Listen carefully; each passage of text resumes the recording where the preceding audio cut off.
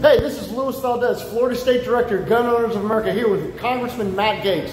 So Congressman, I know this is real quick. I know we're both busy as hell. But one, thank you for being a Second Amendment patriot. Two, where do you stand on constitutional carry? Hey, I don't believe that our citizens should ever have to lease back their rights from the government. That's why I'm for constitutional carry in Florida. I'm for constitutional carry anywhere throughout our great nation and our land. So we need the activists, the gun owners, the Second Amendment lovers to get out there and help us achieve a great victory in the coming days. And that's when the work really begins, because it's one thing to win the elections, it's another thing to win the issue, and that's what our people demand.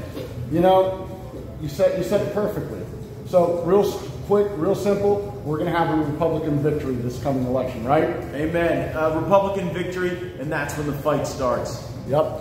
Thanks again, Congressman. Thanks for all your hard work. All right.